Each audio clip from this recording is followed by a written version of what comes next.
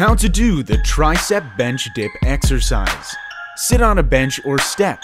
Place your hands next to your hips, palms facing downwards. Slide your bum off the front of the bench and support your body weight through your arms and legs. Bend your knees and have your arms fully extended. Slowly bend at the elbow and lower yourself towards the floor. Keep your back close to the bench. When your elbows are at 90 degrees, pause for a moment. Come back up by pushing against the bench and extending your arms. For a harder variation, try straightening your legs.